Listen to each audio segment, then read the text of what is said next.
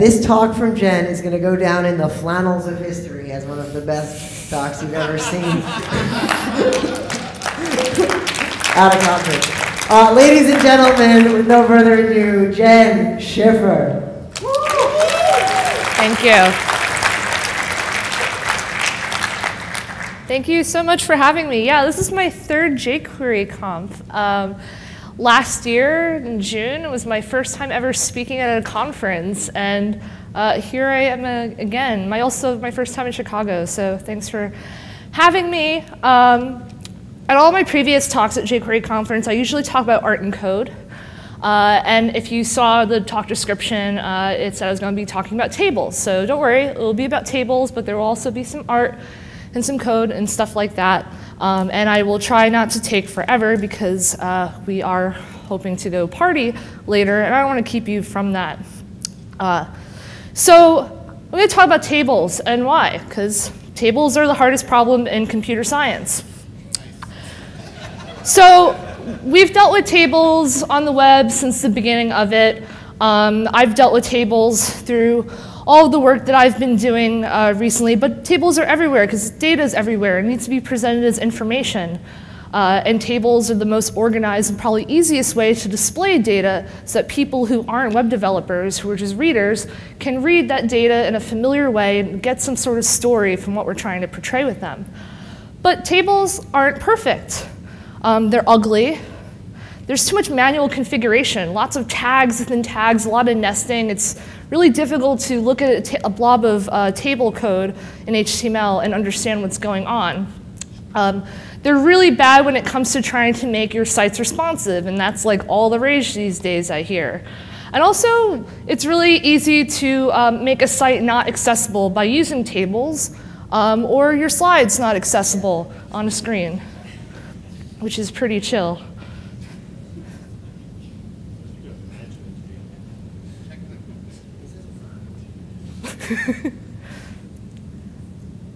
So thank you for having me. It's been great.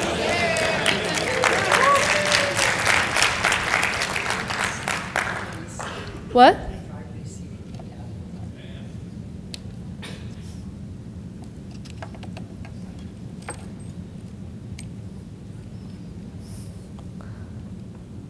We are at the jQuery conference. I love Chicago. The street art is really awesome. If you haven't been to the Art Institute, that's my boss, Boaz. If you haven't been to the Art Institute, you should go. It's really great. I have to go back again because it's really big, but take the scenic route there because there's a lot of really cool art outside, and I think it's awesome that Chicago has all this public art that people can enjoy, much like my slides. So this is like not chill at all. Oh, it's super chill. So yeah, so tables. How many people here build sites that deal with statistics or some sort of data? Oh, whatever, okay. And how many of you deal with tables that have like maybe like 2,000 rows that show on that same page and understand like what a pain it is to display it in a way that's viewable on the page, and also that everything doesn't load insanely. Okay, cool. Same, me too. How many people here use like JSON to load your data into a table? It's not like manually typed into the document. Cool. I'm going to talk about that as well. This is just like my computer looks like it's attached, but Are your slides online? My slides are on the internet, yeah. Okay, cool. My computer's connected to the internet. Oh, sweet. Remember this happened? How many people here use the internet? Whoa!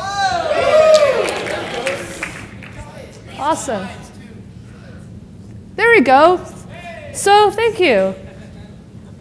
So slides are not accessible, but fortunately, we have hot local jQuery tables I'm about to bring to your area, and that's what we're going to talk about. My name is Jenn Schiffer, and sometimes technology does not work for me. Some people know me as just Jenn Schiffer or Jenn Money Dollars, because I'm literally a cartoon character and I get cool names for it. I work at Boku. which explains that Boku pun. That was pretty awesome.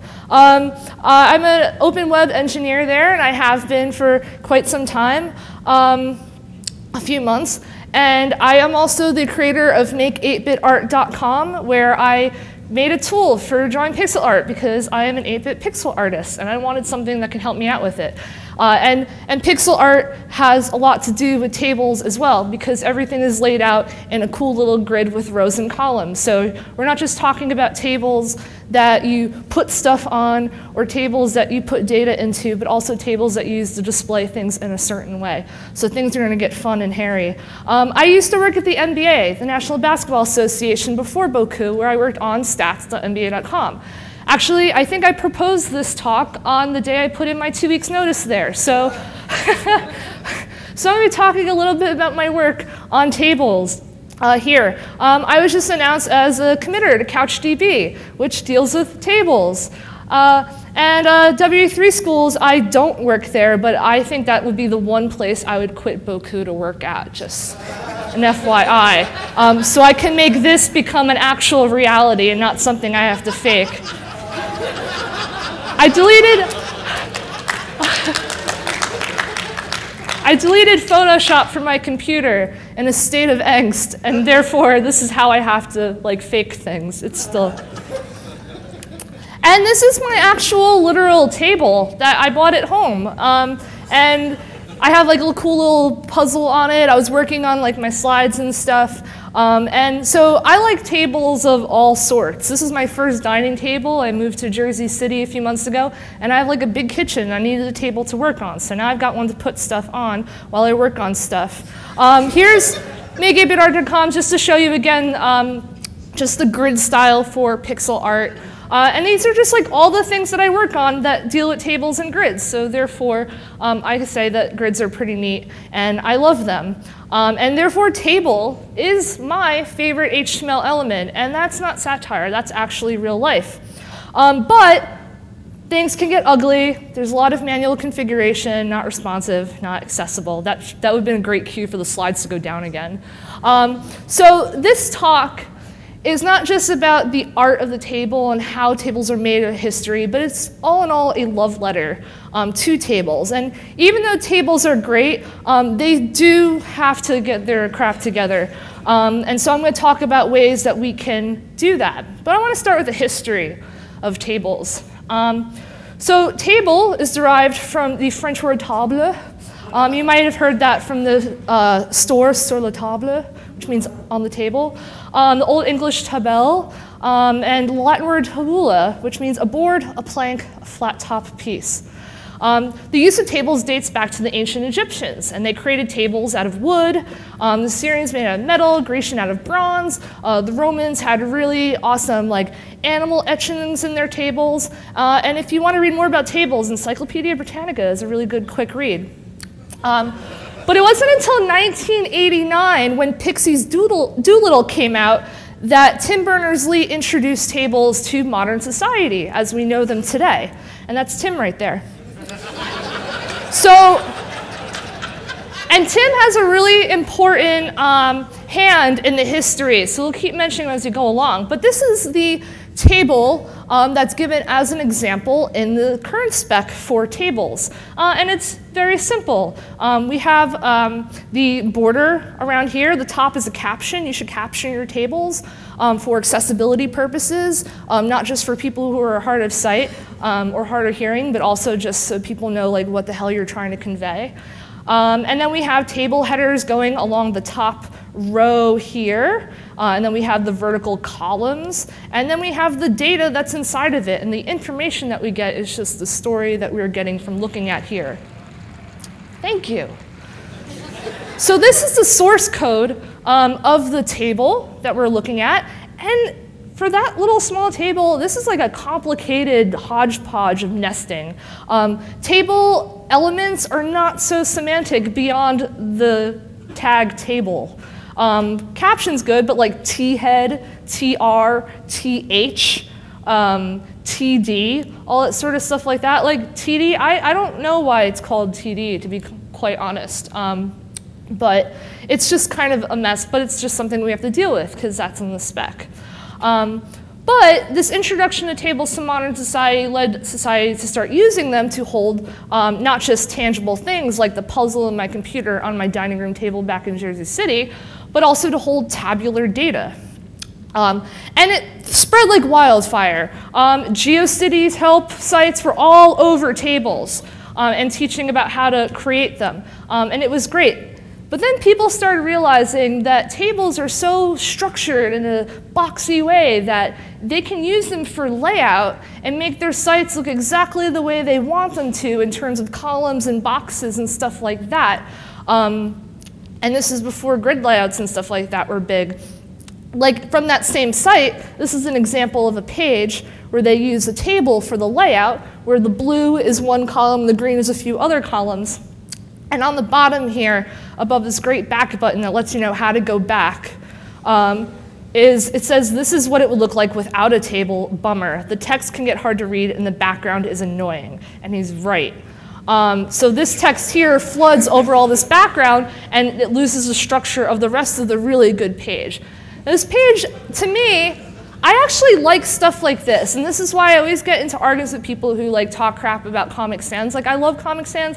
I don't love table layouts, but I can see how it has an artistic feel to it that I like. And I love looking at old sites that use table layouts because I love looking at old web pages and like what we thought were cool. It's especially great when you end up on a page and you're like, wow, this is like the dumbest looking page ever. It's so, it's the worst. And then like you realize it's like your portfolio from 5 years ago. Boaz knows. So, art is cool. I love art. Anyone who knows me knows I love art. And I think that table art is cool. In fact, over the past weekend, instead of working on my slides, I decided to start a project on a Google spreadsheet called F Up My 8-Bit Art Drawing of Jeffrey. Jeffrey's my black cat. That's not a photograph of him, it's an 8-bit drawing of him. And so I took a Google spreadsheet, which is a table, has rows and columns, and I made all the squares the same size. I changed the background of each in order to paint the different colors in, and I posted a link on Twitter, which Twitter is just like full of like, it's a shit show. And I said, go for it. The only rules that I had were like, I don't want you to add rows and columns, which people ignored. I don't want you to change the size of rows and columns, people ignored. And everyone just sort of self-policed it, which was really great. Here are some examples of some stuff. So I had taken screenshots throughout the next couple of days of stuff that people were building. They immediately had my cat smoking, which I wasn't like very into, but whatever. Whoopsie. And here I was out, so I was taking screenshots with my iPhone 6. And like people were adding images. That wasn't against the rules. I was like, yeah, add images. All sorts of cool stuff that you can do. This person broke the rules, so I immediately deleted it, and that feels good when someone takes a lot of time to do something and you ruin it. We got Taco Zelda, and all that little cool stuff. If you go to bit.ly/jqcon my 8-bit art, it will take you to that page. And actually, I can go here now. There are people who right now are drawing art here. There's 7 people, myself included, and they're moving things all around, and it's really fun. Ooh, friggin' hunks, I love that. Another cool thing that I learned from doing this, besides that everybody's really into collaborative art, and also that tables provide a really great structure for creating it, is that there's this language Google script, which is really awesome, and it allows you to just like randomize stuff that happens to your spreadsheet. So like, look what I'm gonna do. I'm just gonna blow up all their spots right now. I'm gonna highlight it all, and I'm gonna call this function gradient colors. And I just made gradients behind everything that people were drawing. So yeah, so that was a cool thing that was going on. And then here's some more stuff. I used a terminal. I love this. I love the BMO. I made a terminal command that saved screenshots of all my of this stuff while I was out. But then I forgot to turn my screensaver off, so I have about like 500 screenshots of my computer with the screensaver on. So if you ever plan on doing this, like turn your screensaver off.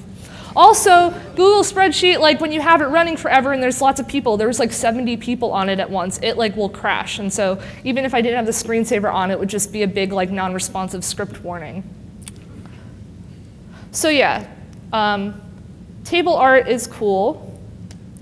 But using tables for content is not cool. Just like in that example that the person gave with the column of information and then content in the main area, like you don't want to do that. Because again, tables are ugly. There's too much manual configuration that you're adding when you can easily do it with other styling. Tables are kind of hairy when it comes to responsiveness, and also it is not accessible, which I'll talk a little more about when I give further examples. But when someone's using a screen reader, which I was going to do examples, but I can't figure out how to get screen readers to work. They're like inaccessible to me, an abled person. It reads tables as if it was data, and that can sound really crazy when you're providing non-tabular content within a table. And Tim Berners-Lee wasn't very happy about people using tables for layout. So in 1994, which was the year that Green Day's Dookie came out, and also Pavement's Crooked Rain, two very important albums, CSS was invented by Tim Berners-Lee, and also, I forgot his name, I couldn't pronounce it, but he's now the CTO of opera, which is pretty cool that a genre of theater has a CTO. This opera is about Internet Explorer debugging, as you can tell by the blood. Yeah, laugh it up, laugh it up. And CSS doesn't stand for anything, which is another cool thing about that language. And Tim was happy, because people are now using CSS for layouts instead of just using tables. But no one's perfect. There are still people that use tables for non-tabular data. And it's whatever, it's none of my business, but it's still out there. But once styling became pretty chill, we started realizing that tables were getting really, really big. Data was getting bigger. And as I asked before when my slides are down, who here uses JSON as like their holder of information to pull into a table? A lot of people raised their hands. And that's what we started doing. Because we had so much big data, we needed different ways of creating tables, as opposed to manually drawing a table with all those TD and TH elements for thousands and thousands of rows. And so JSON came to be. JSON, how many people here use JSON? So JSON is cool, JavaScript or not.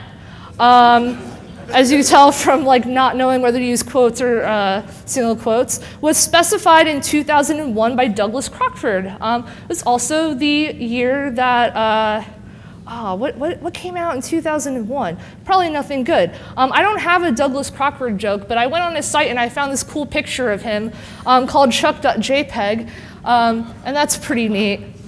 But now that we know how to create tables and have lots of data in tables, we want more from them. How many people here have sites that like don't just have static tables that show all the data at once? Okay, yeah. So nowadays, we want tables to sort. I'm very well versed in sorting, if you don't know. Pagination, which is just always a nightmare. Filtering, which is cool when you have lots and lots of data and you only want to see a specific type. Conditional formatting, especially if you want to take screenshots of tables and add coloring and italicization or whatever to it. And sometimes column arrangement, depending on what you want to use at your tables. And these are all things that we had at MBA Stats. And like the thing with these items that you want to add to your tables is you always have to think like, is this something that should be done on the front end or should be done on the back end? Like arrangement was always something that I fought at work because I was like, really, why do we need to allow the user to arrange columns? Who wants them to do that? And usually it was one person at the company that just threw it out. And it was like, well, I don't want to spend a lot of time working on that. Conditional formatting, I know, is something that I was working on, and I don't know if they're ever going to launch it, but I wasn't really conditional formatting is something that's outside of the realm of building the table. That's something that should be built as like a separate plugin for however the table shows. Filtering and pagination and sorting are cool, but sometimes if you have a lot of data, you don't want that to happen on the front end. It can make your site really slow. So you might want to consider doing that stuff server side, depending on your situation. Your mileage may vary. But I'm mostly going to be talking about sorting. But as you can tell, I have opinions. I have a lot of opinions. And my opinions are very important. So I was talking about this talk, and John David Dalton told me that I should be careful and like be nice and like not talk crap about other technologies, which is rich coming from him.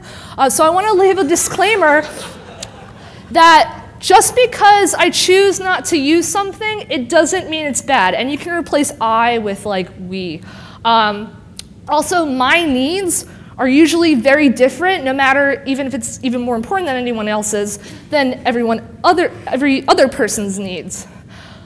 All of these options that I'm going to talk about work better in different situations, outside of mine or even for mine. I'm not always right. And do not say that I hate these things, or tweet that I hate these things, because then you're going to be in trouble. Also, I actually happen to be correct 100% of the time. So what we want to talk about is that sometimes we want to, or we don't want to, or we can't create tables and their functionality from scratch. Some of you guys might call this like reinventing the wheel. And as I've said in many talks before and talk about all the time, I love reinventing the wheel. Fortunately, I don't have to all the time with tables because there are a lot of people who have solved that problem by creating table frameworks and toolkits, a lot of which I end up using, even beyond the MBA. I cannot escape tables no matter how fast I can run or scream bloody murder. So, whoa, that was loud. SlickGrid is a really awesome plugin for pulling in tables. Unfortunately, the person who develops it is, I guess, busy and put a disclaimer on their GitHub back in March that they're not going to be like very responsive when it comes to support. Support is a really important aspect when a company like the NBA chooses to overhaul their site and take in a whole other plugin. But if you're dealing with tables that have lots and lots of rows, SlickGrid is good to use. jQuery was a plugin I used for a startup I used to work for. They use the MIT license, and I'm all about open source, obviously, but it kind of gets hairy when it comes to like paying for it. And when people create things and they make you pay for it, and they have like lots and lots of different rules for like how much you pay based on how many sites you're using. I come from the world of WordPress development, and so I kind of get iffy about that. Also, if you check out the upper right-hand corner, that JavaScript logo is on point. Super into that. The Norden table is pretty cool. It comes with an extra leaf, so it could fit a couple of extra people.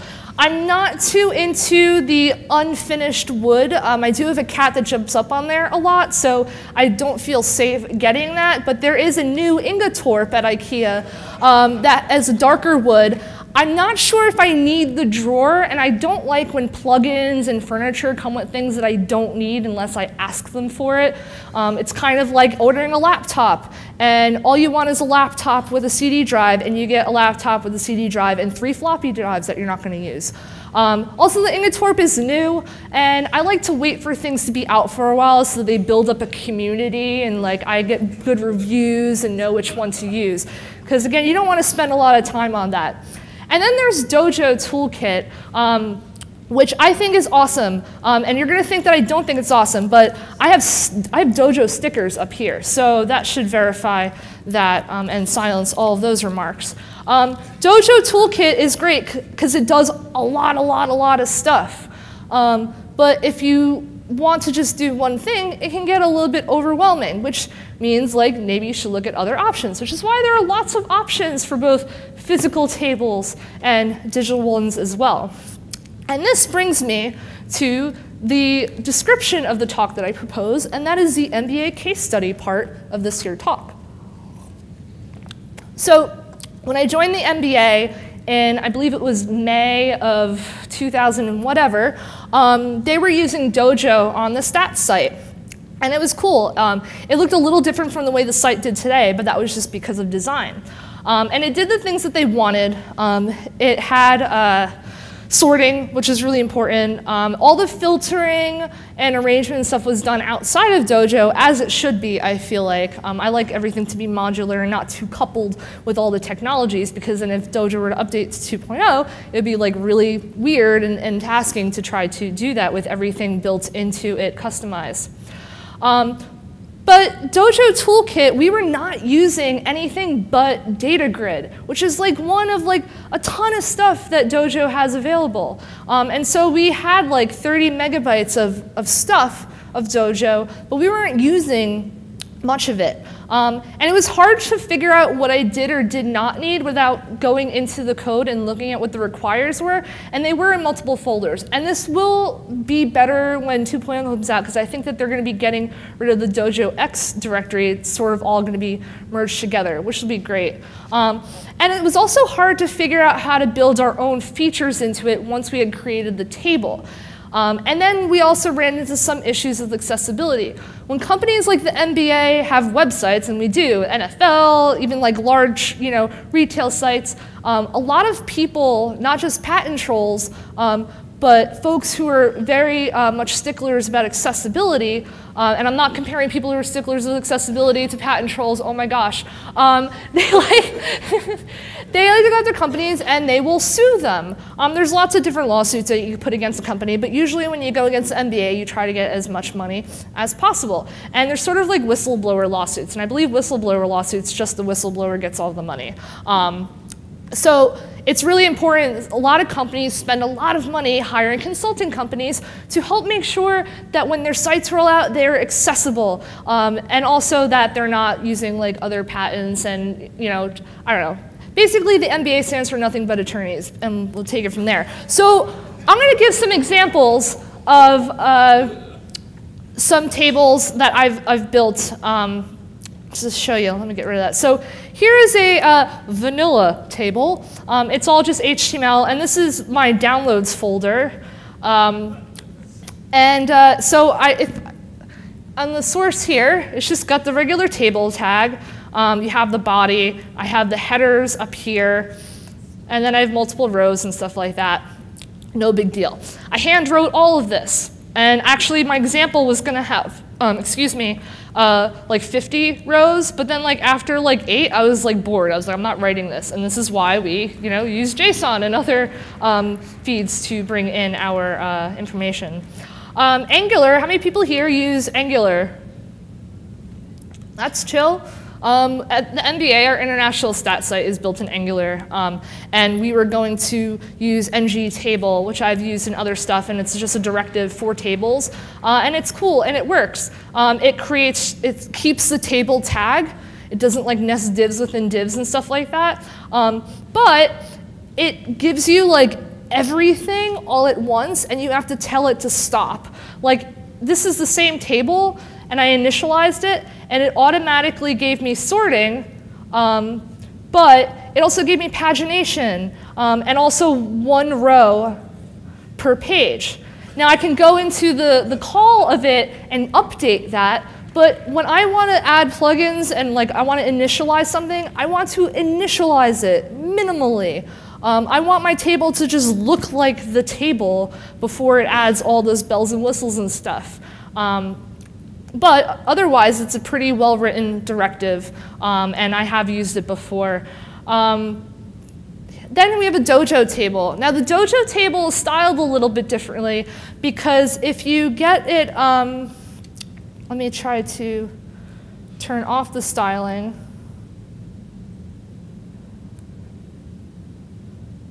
Let's see. If I turn off the CSS,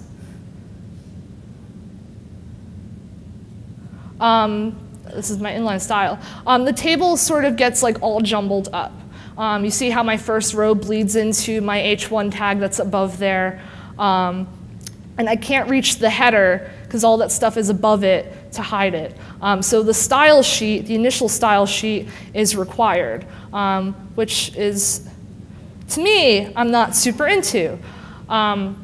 Another thing about Dojo comes with a lot of really cool stuff that you want your tables to do, downloading tables, exporting them into spreadsheets and all that cool stuff. This is stuff we didn't need at the NBA because we didn't want people to just download all of our data. You can just scrape it. But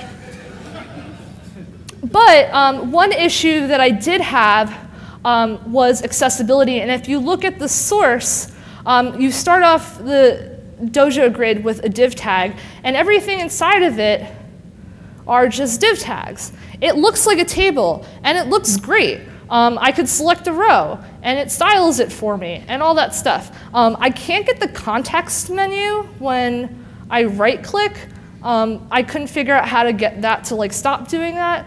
But otherwise, all the things are built in. But if you use screen readers, it is hard to tell that this is a table, and so I was going to have a screen reader demo for you, but I didn't want to do audio, so I will gladly pretend to be a screen reader. If I was a screen reader and I was to read a row, read this page, and the person tabs over, because they know how to use the screen reader, to the table, it will say tabular data. And then it will say name, size, kind, date added, notes, comp 77 KB. Ping image, and it just keeps rattling it off. Thank you. The Dojo, they have to keep tabbing through each cell. So it would say name, and then you have to hit tab. Size, tab, kind, which is easier, I think, than, and this is working with the built-in Mac voiceover, is easier for the person to understand, but that person needs to know that they need to keep tabbing to get the rest of the information. So imagine not only having to use a screen reader to access the web, but having to understand how every table plugin that is used, or however any tool that's used on a page, having to know how to navigate through those elements and directives and all that sort of stuff like that with the software that you probably spent thousands and thousands of dollars in, because if you depend on a screen reader for your web, accessing the web, you most likely don't use the OS built-in screen reader because it's incredibly difficult to use. So that was just an issue that we ran into. And sports stats is hard. We don't just have sorting and column arrangement and formatting and all that stuff. We also needed to handle the fact that sometimes players were injured, and so there was no stats for that game. And like, how do we visualize that? Well, we'll say like DNP for did not play. Well, if we're sorting a table and instead of data, the player says DNP did not play, like where should it go? Should that be at the bottom of the table or should that be at the top? And if it's paginated, people are like, well, we want it to always show on the page that is visible the did not play players and keep it on the bottom. And so you're keeping those rows static and ignoring them as you're paginating, but also keeping it at the bottom when sorting. So it got super, super complicated. And so we couldn't use Dojo. We couldn't use jQuery. So I had to reinvent the wheel and roll my own. And as I said before, I love reinventing the wheel. But I love reinventing the wheel like I love vomiting rainbows. Like sometimes, like I take anti-seizure medication, and sometimes I just like it makes me sick. So it's something that I have to do, and I don't like it. If I'm going to, I might as well like vomit rainbows. So I don't like dealing with these complexities of tables and stuff like that. And I don't like reinventing the wheel. But if it makes my life easier as a developer, and also for the future of my dev team, then so be it. I have to vomit rainbows. And so I created JS Grid. The JS stands for Jenn Schiffer, of course. And it was pretty cool. And this is what's used on NBA stats now. So if I go to this tab, so this is the NBA stats page for the Brooklyn Nets. And we have multiple tables here. And they're very pretty thanks to my coworker, Nick, who designed them, and he's a senior engineer. And yeah, sometimes we put in our own design input, which is pretty cool. And we can save images from it. We can arrange the columns if we want to and hide them, because sometimes editorial would be like, oh, I only want to show these columns, and then save it as an image. And then it like downloads the image, and we're good to go. And I can just open that up. And it saves the table as a canvas, and the canvas is saved as a PNG file. Not before, on the server side, we add like this hideous timestamp to it. And that'll come up eventually. So I love open source. And when I spend a lot of things time on things that I think that would be really useful to people, I open source it. When I spend a lot of time on things that are not useful to anybody, I open source it. Open source everything. But like the NBA is like, no. And that's something that you run into sometimes. Your company is not into open source. And like I can't convince like a company full of like rich old white guys like, hey, open source is really cool, because these are some people that think that like Vim is owned by a guy and anybody that uses it owns the code that you write in it, you know? And this is not uncommon. I've talked to lots of people that work in companies. How many people work in companies or have worked in companies in the past, if you want to talk about your current company, that is afraid of open source development? I'm fortunate that I work for a company where that's not the case. So I decided like a week ago, but I've only worked on it the past couple of days, to roll a new version. It's not JS Grid. It's something more minimal, not coupled with sports data, and I call it Timbles JS. It's a jQuery plugin. You can go to github.com/JennSchiffer/Timbles.js, and I named it after my coworker, Tim Branyan. That's him and his table. See, there's stuff on it. It's real cute. So Tim is one of the best programmers that I know, and I learned a lot from him while trying to go over some things with tables over the past couple of years. And he happened to like crash into a wall on his skateboard when I was talking to somebody about how I didn't know what to name my plugin. And so I was like, I'll name it after Tim. So I'm going to demo Timbles for you. So here we go. Timbles is on GitHub. Now, unlike things that I've launched in other talks, like JortSort at JSConf, this is actually a real useful thing. Although, to be honest, JortSort's in RxJS now, so who am I to joke? So Timbles is a jQuery plugin. When you load it after jQuery, it takes an existing table where you properly name the classes of each row so you can attribute them to the header. And by calling .timbles on your table and saying sorting true, because again, I don't like things to just start off right off the bat. I want to have to tell the plugin, because eventually this will have lots of features in it, what I want it to do or what I don't want it to do. It will make that table sort. So in this example, I have a table, and I called Timbles on it, and it just allows me to sort my table. Nothing else. It doesn't add any tags to it. It just looks just like our vanilla table, all the TRs and the TDs and the TBQHs and all that sort of fun stuff. And it just allows sorting. But in the case that you have a JSON file and you want to pull information into it, you can call Timbles and give it a data configuration where you have the JSON file, in my example, data.json. And what the column names are, so that it knows when it's building the cells into that table what column those should end up in.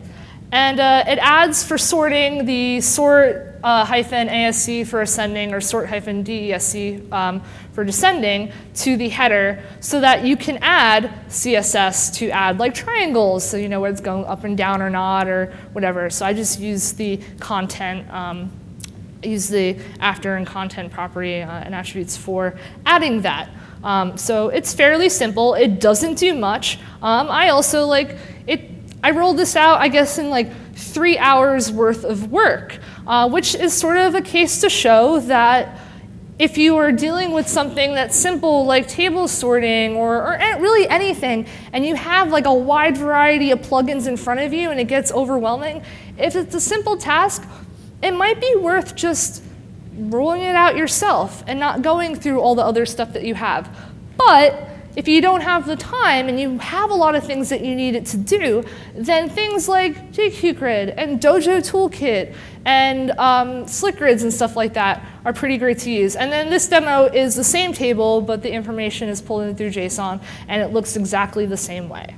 And like, what things would I want to add in the future? Of course, those things that everybody always wants, pagination, and that's pretty much all else that I'm going to add to it, to be honest, because again, there's lots of stuff that does everything else. This is just very minimal, and it keeps it as a table, and therefore it's accessible, and people who use screen readers aren't being like yelled at and having to tab whenever they want to go at it. But like, why would you use Timbles.js over any of these other plugins is probably something that you're thinking.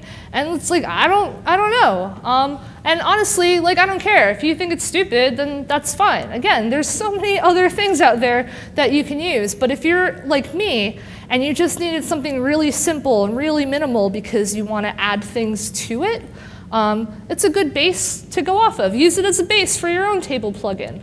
Open source, I love it. So, in conclusion, art is important. Data is important. We all know this, it's everywhere. Information is important, and how we display the data in art is conducive to displaying that important information. Wheels are important, whether you make them or use someone else's, and therefore tables are important. And anyone who doesn't think so is a dingus. So thank you very much. I am on the internet all over, Jenn Schiffer on Twitter, my website soundgarden.technology, I'm on GitHub at Jenn Schiffer, and you can email me literally at butts@paulirish.com. So if you have any questions, find me on the internet. And again, thank you so much for having me.